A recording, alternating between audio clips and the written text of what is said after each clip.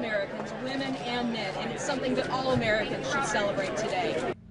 A big victory for craft store Hobby Lobby. The Supreme Court just ruling that businesses do not have to provide free birth control to employees due to religious reasons. As 4 Corner's Sarah Belsole is learning, the landmark decision could have an effect on a similar lawsuit from a Southwest Florida university, and she joins us now with details. Sarah?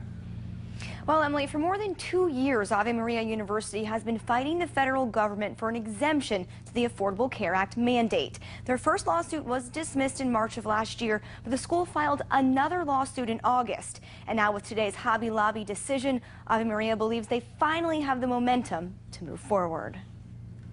It's a nice victory, but the battle's not over. Ave Maria University President Jim Toohey is still in the fight. I think most Americans don't want to see the Little Sisters of the Poor and Ave Maria University coerced into violating their sincerely held religious beliefs. That's what Toohey says will happen if the federal government forces the university to provide free birth control to its 170 employees. Ave Maria University is a Catholic university, and we follow the teachings of the church. The university says it's thrilled that the Supreme Court ruled in favor of Hobby Lobby and hopes the decision has a positive effect on the school's own lawsuit.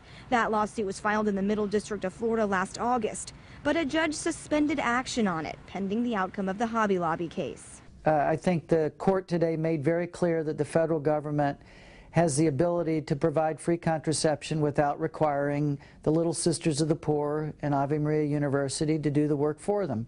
But for Planned Parenthood of Southwest and Central Florida, that decision is very disappointing. It means that some bosses will be able to interfere with their employees' access to birth control. We really believe that the decision to use birth control should be between a woman and her doctor, not her boss.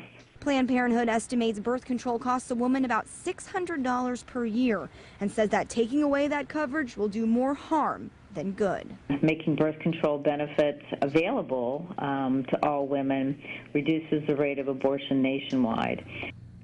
Ave Maria says it's now pressing ahead with its lawsuit. The school's safe harbor exemption ends on October 31st. So if no settlement is reached by then, the school says it will have to either decide on facing crippling penalties or violating its religious beliefs. Live in the studio, Sarah Belsole, Fox 4 in your corner. All right, thank you, Sarah.